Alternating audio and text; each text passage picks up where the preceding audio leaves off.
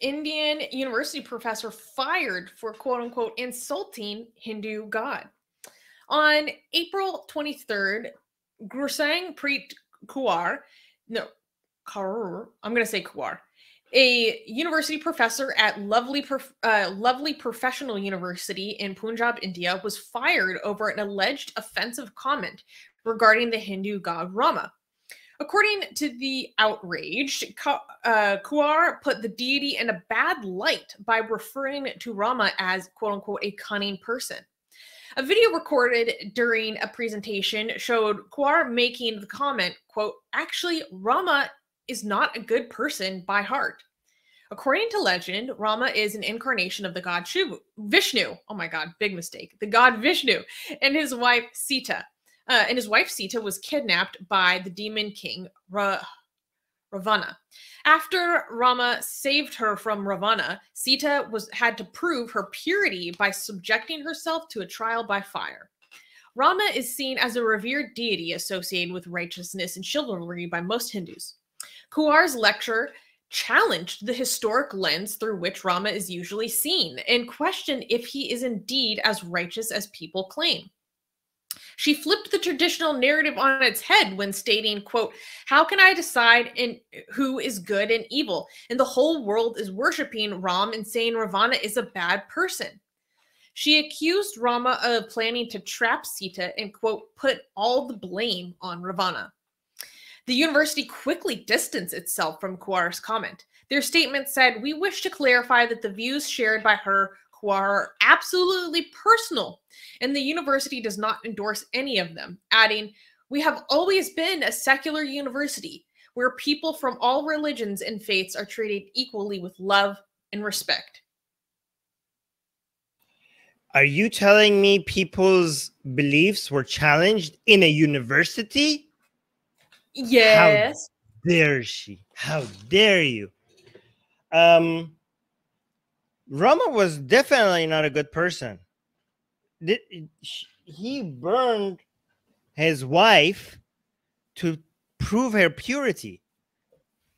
The most important part of the story, by the way, we got another anonymous donation, and we also had the one before earlier, so thank you for that, guys. But one of the most famous parts of Rama's story is when Sita was accused by people of having sexual relationships with her abductor. What was his name? The guy with the many heads? Ravana. Yes, that guy.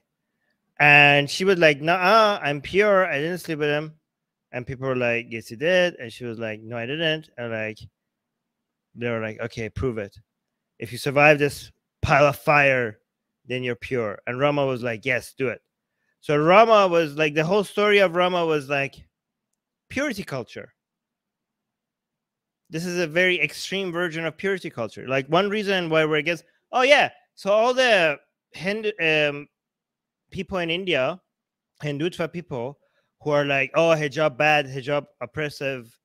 The reason why hijab is bad is because hijab promotes modesty culture, right? But guess what? Hinduism also promotes modesty culture and one major way it does that is through the story of Rama, where Sita had to go to this length to show that she's pure. So if any good argument against hijab would be also against Rama, would be against Hindu scripture. What do you think? No, I agree. If you scroll down, we can actually listen to the audio that caused all this trouble. And what's interesting is a lot of people are saying, no, it's in the tweet. They're saying, oh my God, I completely lost my train of thought. I'm not feeling like very well today, which is why I can't like communicate effectively. Oh no, they were saying, okay, this is a clip that people are so outraged over. Can we get the full lecture? Like, let's get the full speech. What is the context of this? You know, this was a tiny portion of a whole lecture. Like, we can't really understand her full meaning with this. But I found what she had to say, like, really fascinating, and I think you will really like it. Okay, so should I play it? Yes. But actually, do you know Ravana is a very good person by heart? Ram is not a good person. Ram is not a good person at all. Ravana is a good person. I find Ram is a cunning person. He made all the plan to trap Sita in that. He put Sita into trouble and put all the blame on Ravana. How can we decide who is good and evil is? And the whole world is worshipping Ram and saying that Ravana is a bad person. And all the plan is done by him. So how he can be so good? He is cunning. To try to give this type of arguments that can make people think about it. That is extraordinary is. Right? Anyways, confidence is good. How did he exactly con everybody again? Like when?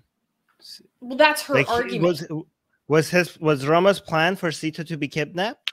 Like, was that his plan entirely? No. That's pretty cool. But maybe there's more. Again, I'm not fully aware of the full context of what she's saying, because we only have like a clip that's less than a minute long. But maybe she was talking about the broader situation. Ram like did allow for the situation in which she was kidnapped, essentially. Yeah. Also, Rav, yeah, we need to actually do. I'm gonna, for people who don't know, I'm doing streams on Hinduism, Hindu scripture. We're gonna review this story as well in those series. We're gonna go through details and figure out whether Rama was in the right or in the wrong. Okay. But here, here's an interesting point. Oxymoron who's usually disagrees with us on many of these points, is saying, I actually support this, like the teacher, if they will be consistent with this just on academic grounds.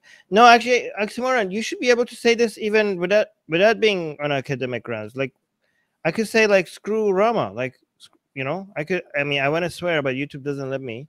But I should be able to do that. I should be like, you know what? He's a jerk. Rama was a jerk. Okay, Rama was an a-hole. Okay, well, this is not academic, but I should be able to do that. But is she in trouble? Like, is she good? What trouble is she in now because of this? She got fired. Is she not going to get her job back? Like, she can't talk, so you can't analyze Hindu scripture in India. And she literally says in it, in that clip, she's saying, like, I'm saying this to get people thinking about it. Oh yeah, like, okay, basically saying we're like flipping the roles and tropes of this story to like reconsider, you know, everything we've been taught to believe about this legend. You know, like just flipping it on its head. Like, if we looked at this through a different angle, how might we read this story? Yeah, that's like what academics do. Yeah, I'm making you, like, we have a story here. I'm trying to, let's see if we could frame it in a different way to see if you're capable of looking at things differently. That's what you're supposed to do as in a university, to like challenge your views about the views that you have about things. And she's being a good, responsible teacher. She's like doing that for you. She's like poking at things that you hold, that you assumed, you know. So that's oh my God. And you lose your. This is obviously a huge issue of academic freedom. Like, you're not. How do you question if this is off limits? Yeah.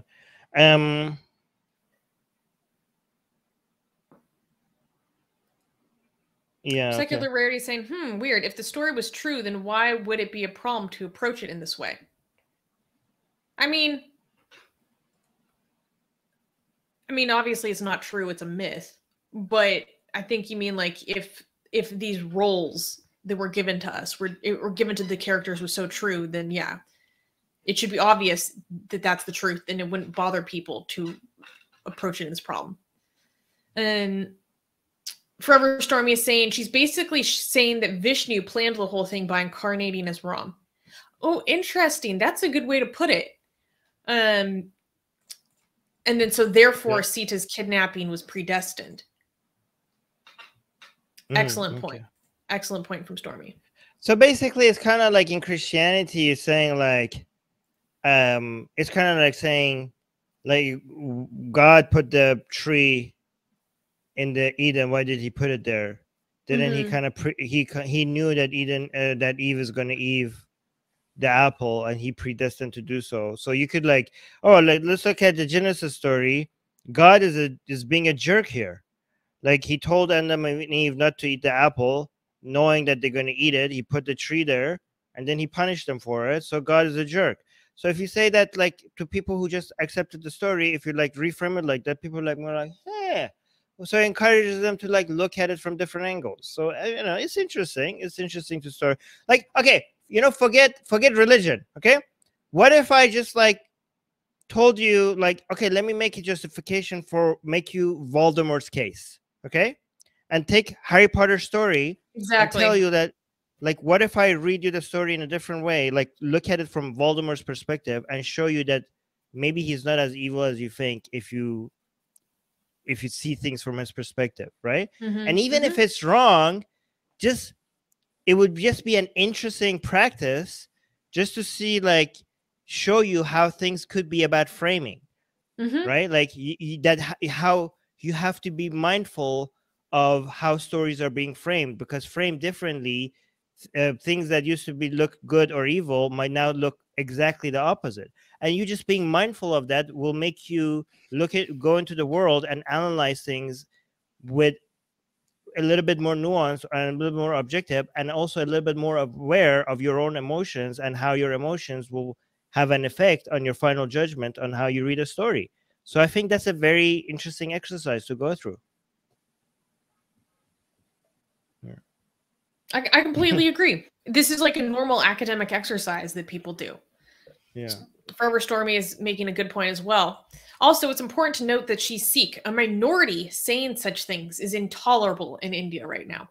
Ooh. Yeah, I think this is just a symptom of the current political environment.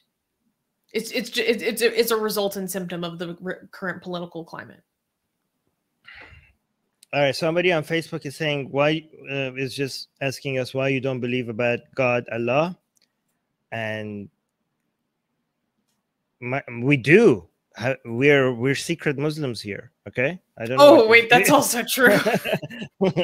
Like I don't know. I think you didn't get the memo. Both me and Susanna are Muslims, but just don't tell anybody. Okay. Okay. You guys don't tell anyone else either. Yes. Taqiyya. Atheist Republic needs your help. We've been the target of many legal attacks by Hindu nationalists ever since our founder, Armin Navabi, blasphemed against Hindu deities. We have retained legal counsel to help us defend our access to our community in India.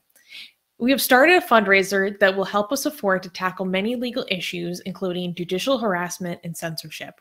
Whatever you can contribute will go a long ways in helping us in this fight. Link in the description below.